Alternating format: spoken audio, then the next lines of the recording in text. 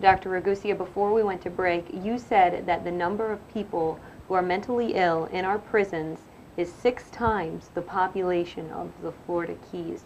So why haven't we stopped this? And the answer is, it's a lot about money. Let me give you an example from outside of Florida.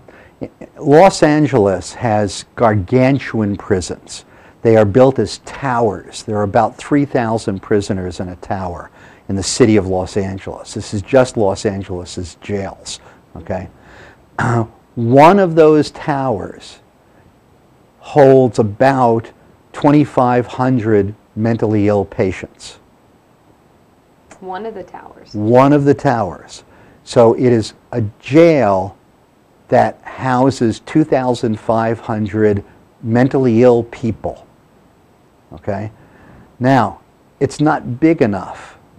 So what they're doing in Los Angeles now is they're trying to solve that problem by building another bigger tower that is designed in such a way that the estimated cost is over $1 billion.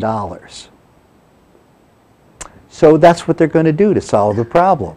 Just build another facility, $1 billion, and isn't that coming out of the people's wallets? Of course. All of our taxes pay for that kind of thing. Here in Florida, we're talking about building another prison because the prisons are so overcrowded. It's going to cost hundreds of millions of dollars to build. A lot of those beds that are going to be put in there are built for prisoners. Somebody's dangerous, but not for the mentally ill, but they're going to house people that are mentally ill. And the reason why it's done, quite frankly, is because it's a whole lot easier for legislatures to get behind spending money on jails than it is to get behind spending money on the mentally ill. It's, and I'm not using this word casually, it's a crime. It's criminal. What we've done is made our prisons de facto mental hospitals. They are where we take the people who are our family members, our brothers, our sisters, our cousins, our aunts, and our uncles who are primarily mentally ill.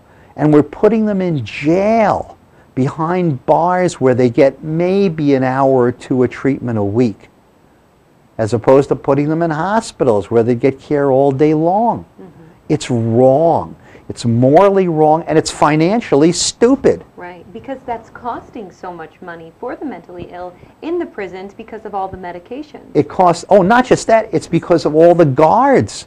Well, it's much cheaper to have somebody treated, number one, in a state hospital than it is in a state prison, because the state prison has to have guards, machine guns, surveillance cameras, barbed wire, and everything else that goes with jails. In a hospital, you don't need all that stuff. Right. Okay? Then if you say, well, let's treat them in an even cheaper way in their communities, then what you need is simply ways to pay for treatment in communities so that community mental health centers or private practitioners like me can treat people who are in need of care.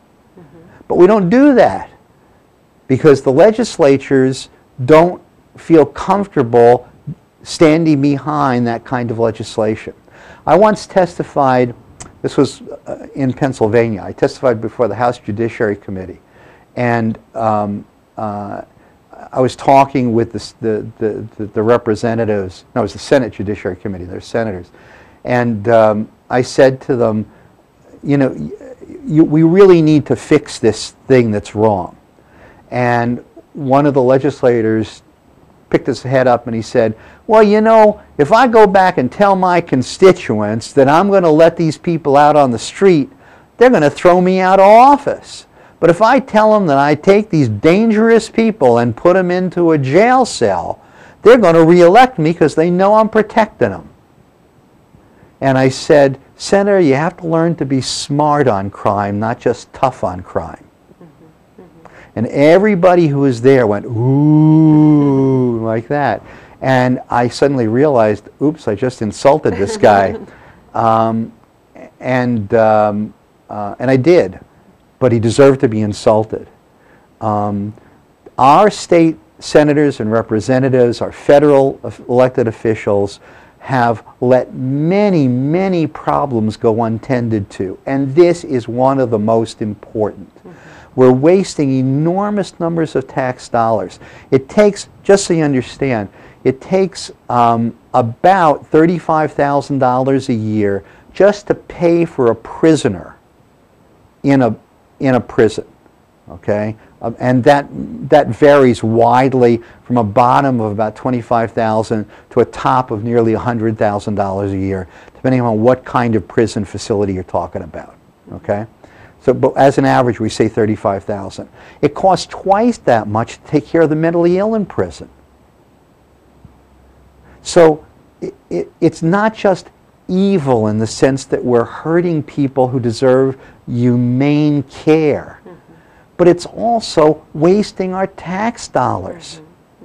It's incredibly stupid, and we don't seem to learn. More and more people are getting behind this. There have been prison officials from many states that have demanded change. Nightline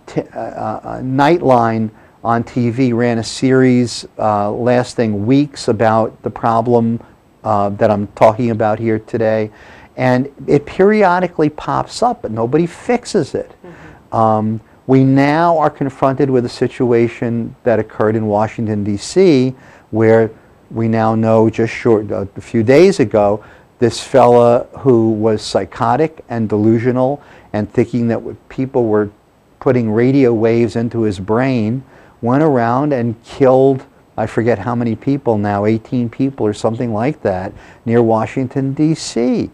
And this man was mentally ill. He wasn't evil. He was just sick. And he was getting these messages. He sought help, told people he needed help, and he didn't get the help. Next thing he knew, he was out there with a shotgun killing innocent people. And even that will only be talked about in the media for a day or a week, and then it'll disappear. We got to fix these problems. And this is one problem that can be fixed relatively easily, believe it or not.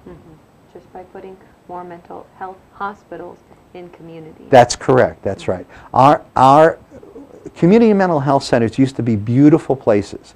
They used to be very well funded, very well staffed. Most people like me would spend part of our time working in a community mental health center where we didn't make as much money, but we contributed to the mental health of the community. Okay? And then we'd also have a private practice on the side where we'd tend to make more money. Now, there are no psychologists at the Community Mental Health Center in Key West. None.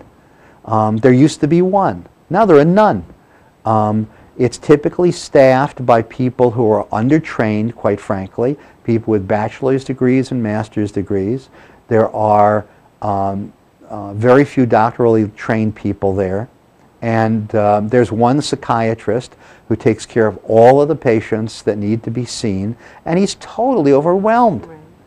And the company is owned by a corporation that is a national corporation, this Community Mental Health Center, with headquarters in Las Vegas and the Virgin Islands, the Bahamas, excuse me. And so it isn't even a local community organization. What it is part of a national corporation with executives that live thousands of miles from here. What we're doing is wrong. It is wrong. And we got to fix it. Yeah, absolutely. When will we finally wake up? We're going to take one more break this morning, but we will wrap up mentally ill in prisons when we return from these messages.